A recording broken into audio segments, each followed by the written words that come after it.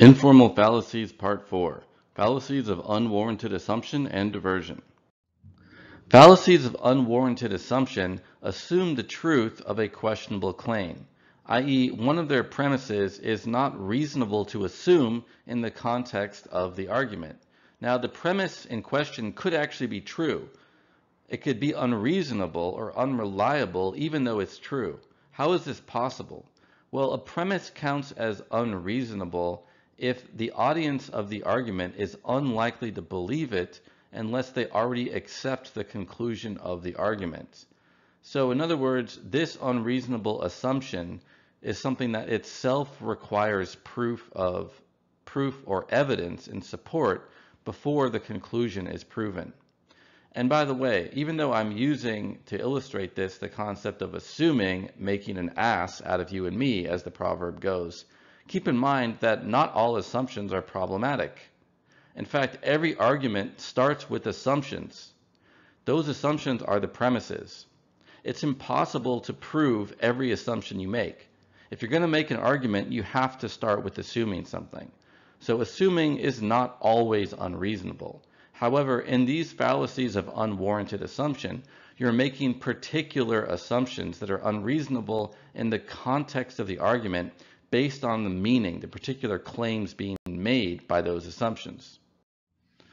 Begging the question is an argument that assumes what it's trying to prove.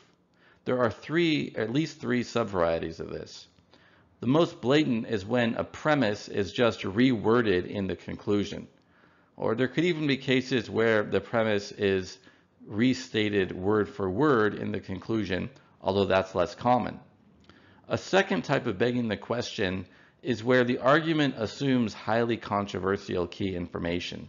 Now, this second type is technically the same as every other type of fallacy of unwarranted assumption.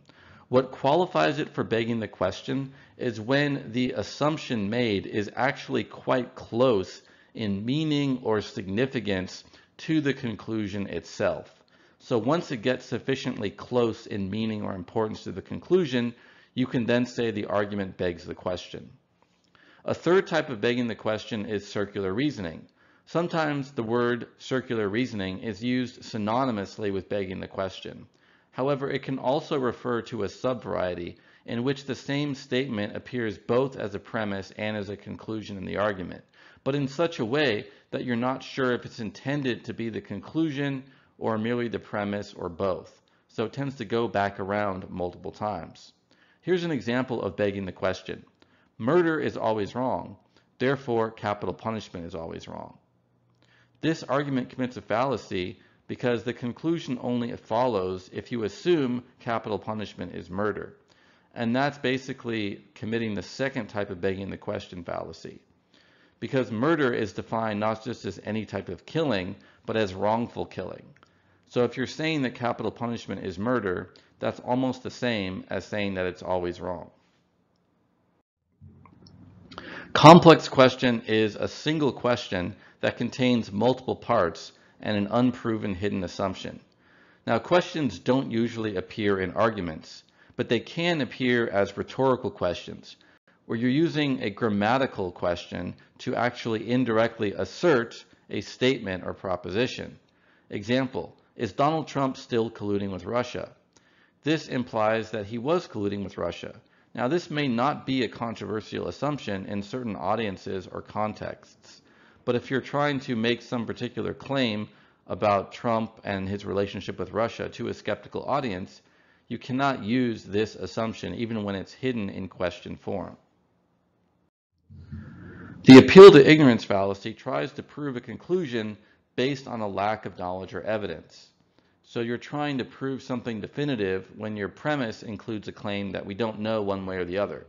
There's two varieties of appeal to ignorance. Either you're arguing a statement must be true because it has not yet been proven false, or a statement must be false because it has not yet been proven true. Here's an example. Scientists cannot prove that intelligent life does not exist on other planets. Therefore, it does exist on other planets. The appeal to authority, or appeal to unqualified authority, tries to argue for a conclusion by relying on claims of people who don't have expertise, training, or knowledge relevant to the argument or to the conclusion. Example, Gwyneth Paltrow stands behind Goop's products, so they must be good. Now, it's possible that they are good, and it's even possible she does have some genuine relevant experience with some of the products. However, this is going to be someone's expertise is highly contextual. The same person is not an expert on all things. Gwyneth Paltrow's profession is actor, so that alone does not make her especially qualified to comment on the particular effectiveness of healthcare products or other products of his company. Also, since she's the paid spokesperson, she's probably a biased source.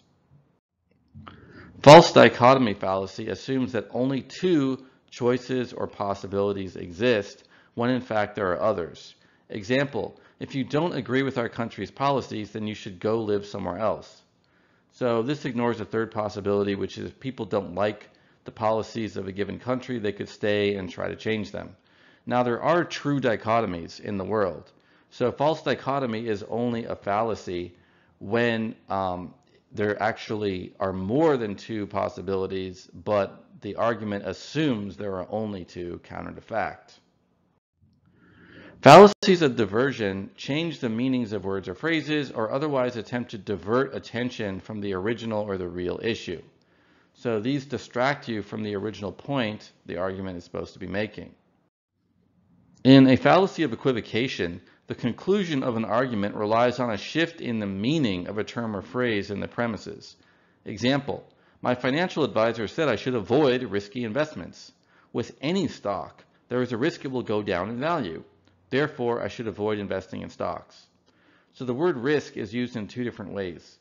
If a financial advisor is giving this advice, typically they would mean avoiding especially risky investments or highly risky investments or unnecessarily risky investments. The second use of the word risk is different. It just has to do actually with any sort of probability. There's a chance it will go down in value.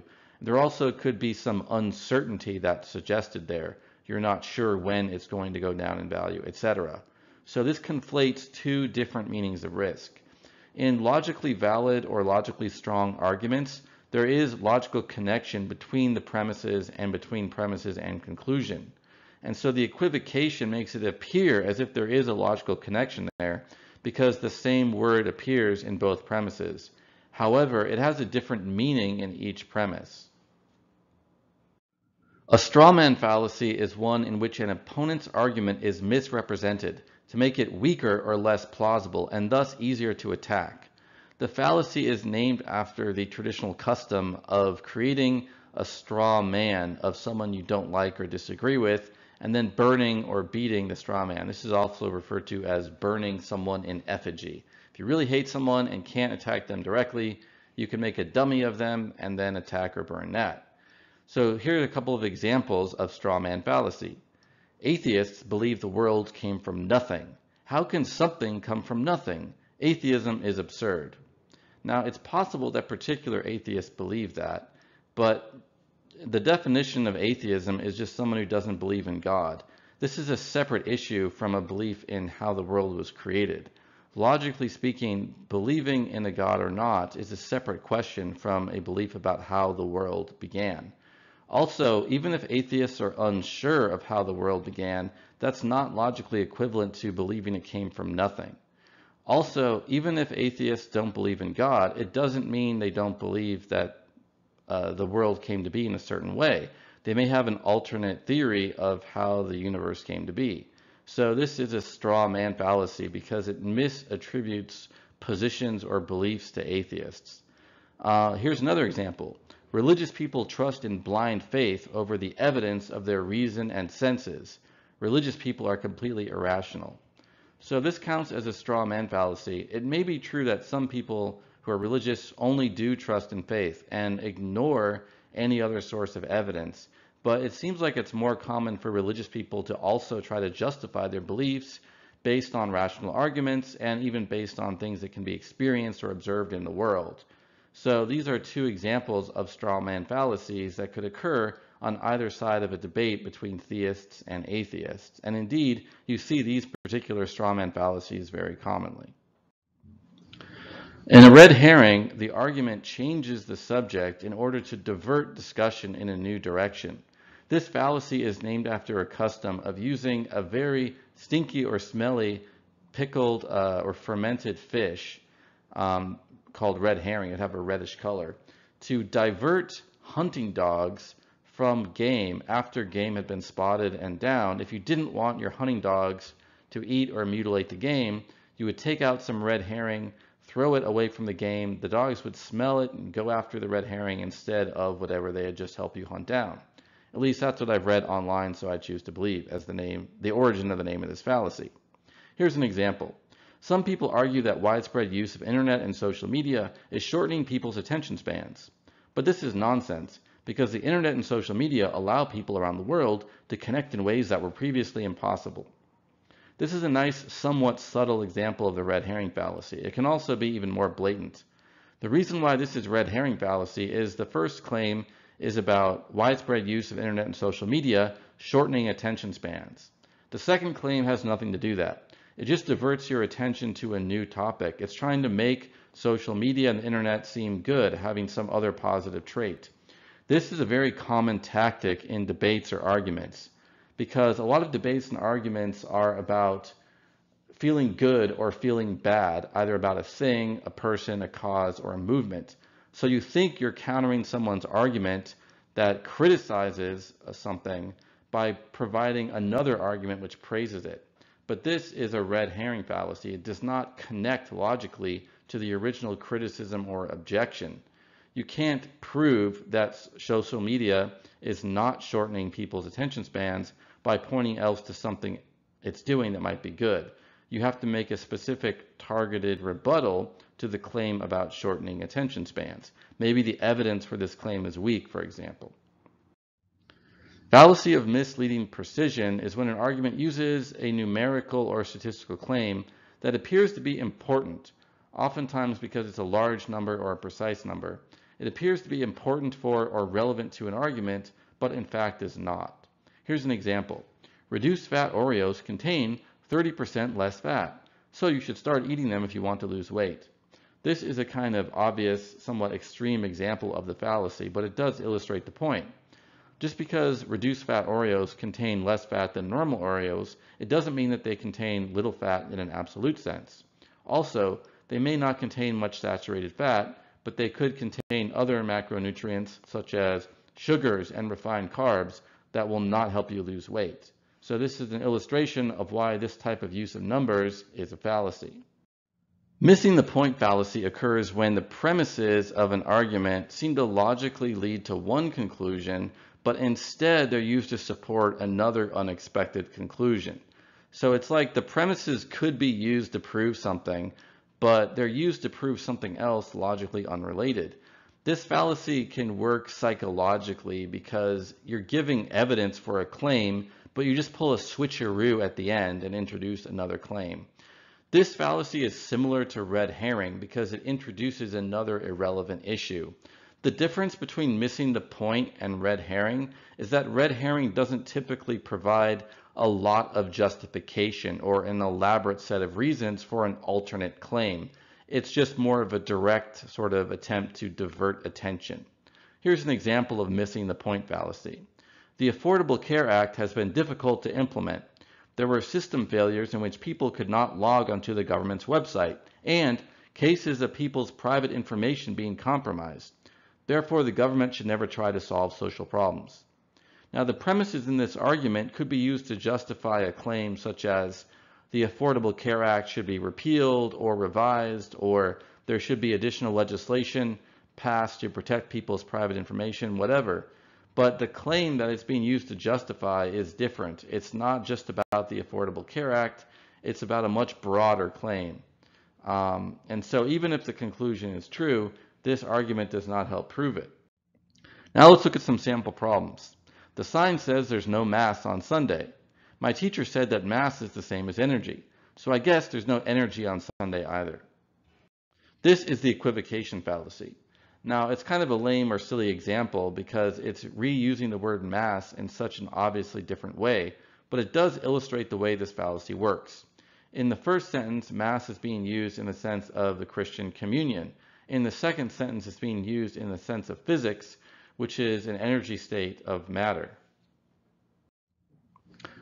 A lot of newspapers, magazines, and publishers are going bankrupt. The cost of printing presses, newsprint, and ink is rising. This is no time to be financing movies. This is missing the point fallacy. The first couple of premises could be used to prove some claim about print publications, but it's being used instead to prove a claim about cinema. World population is calculated to reach 9.7 billion by the year 2020. Therefore, the government should set a legal limit at 1 child per family.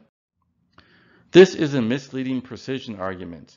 Even though this claim about population is true, this number does not justify a specific legal or political policy.